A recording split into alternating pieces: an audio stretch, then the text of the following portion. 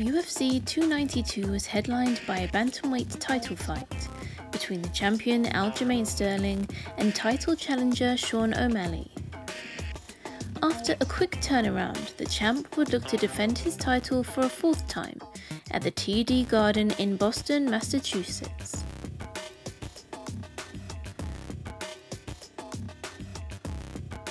O'Malley used his movement and footwork, constantly moving and switching stances.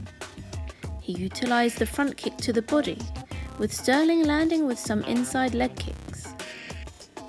A spinning kick landed from O'Malley, and Sterling went in for a takedown. They clinched against the cage as the opening round came to a close. O'Malley threw a front kick and slipped in the second round.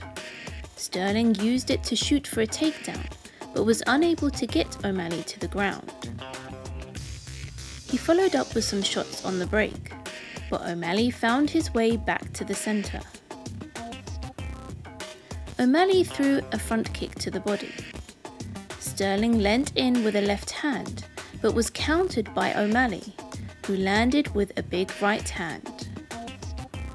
Seeing Sterling hurt and on the canvas, O'Malley went in for the finish, landing some big shots on the champ. The referee stepped in and waved off the championship bout, declaring Sean O'Malley the new UFC bantamweight champion. The TKO stoppage came at 51 seconds into the second round. According to UFC President Dana White, the fight broke the record for the most pay-per-view buys for a bantamweight title fight. In his post-fight press conference, Sean O'Malley spoke about defending his title against Marlon Chito Vera next. He also said he would like to cross over to boxing. Boxing, we're talking about your... Oh, of course. You wanna cross over and box him? I would love to. He's this tall, dude. I would love to go out there and box him. You've seen him in person, right? Like, you guys have had interactions? I've never seen him in person. Oh, okay. No.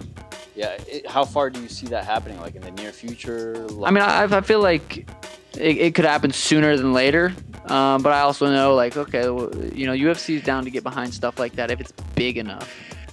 I mean, with that performance, we're getting close. But maybe I have to go out there, win a couple more fights, win another belt. I don't know if he's even considered a big enough star for the UFC to let that happen. But it'll happen. And people always, I mean, I said this was going to happen years ago, and I got so much saying I was going to be the champ, I'm going to be the next big star, I'm going to be this, I'm going to be that. I got so much hate and for it, but look at me now. Who would you like to see O'Malley face next?